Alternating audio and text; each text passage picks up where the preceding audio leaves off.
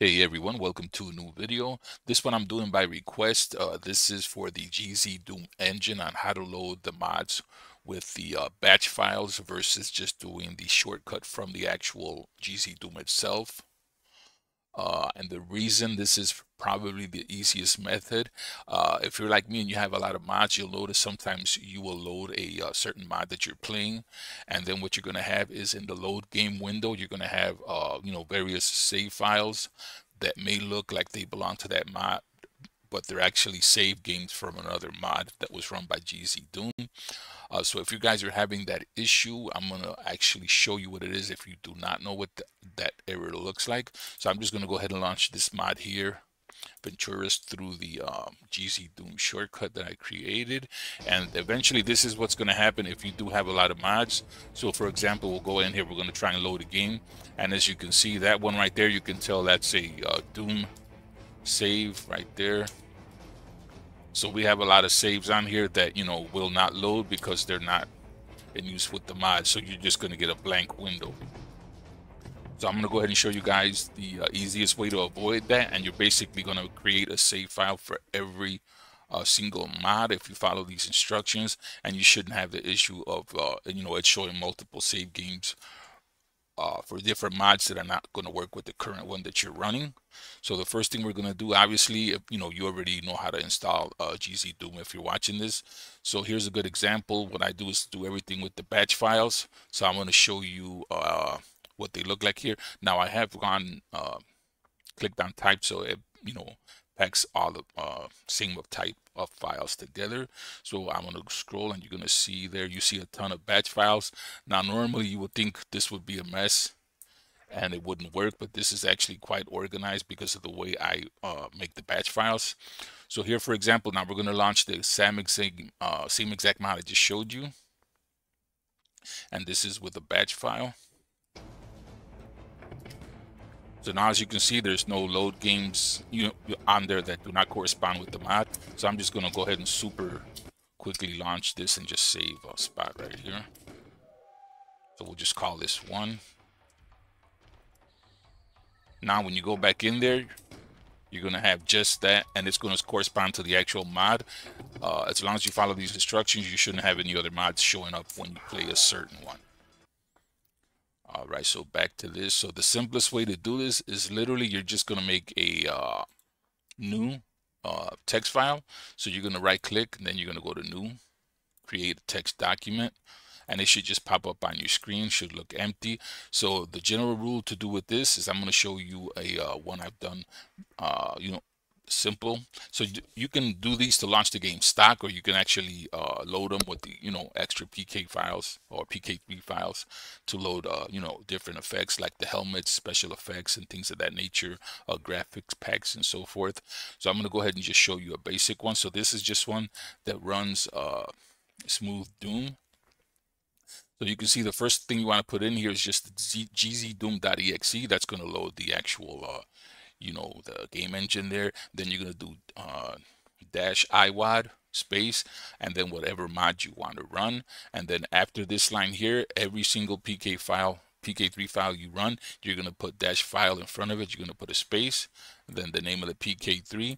And this is basically, not endless, but you can go ahead and just keep loading different PK3 files after that one. So you will literally do the same thing. File, -file, a space, the name of the PK3 file, another space, -file, and then another name of a PK3 file.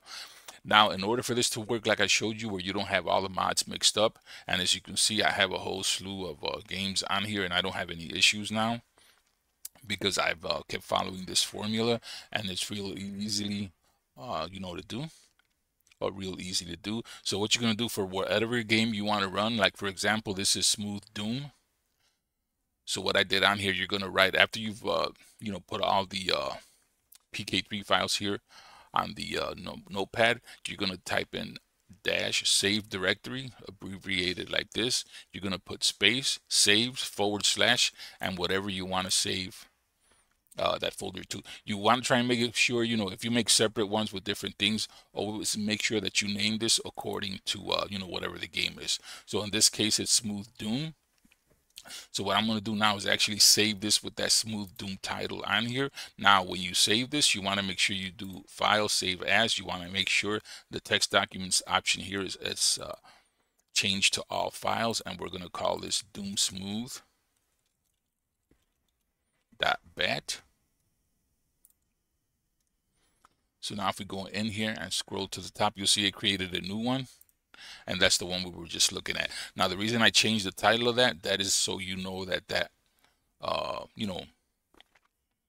batch file has the commands in here for the Doom Smooth edition on here, and name it like that. Now, word of note, I have noticed sometimes I've downloaded PK3 files, and when they make them, they will make the, they might call it something like this. You'll have a space. I've noticed that GZDOOM, for the most part, does not like if there's spaces. So either put in a underscore, or just, skip putting a space in there and put everything together. You also want to follow that little formula for this. If you were to do this on here, what it's going to do is forget everything after that space, and it's going to create a folder Smooth instead of Doom. And the reason you don't want to do that, because if you have several Doom mods and you put, for example, Doom space 1, Doom space 2, they're all going to save under Doom, and then you're going to have the same issue again with the multiple save games showing. So you want to make sure there is no spaces in between the save game directory. And then, like I said, I'm going to actually show you what that actually does on here. So like, if anyone was to look at this, they say this looks like a mess and it wouldn't work, but it works perfectly fine. So what that little addition to the end of that batch file does is create a save folder.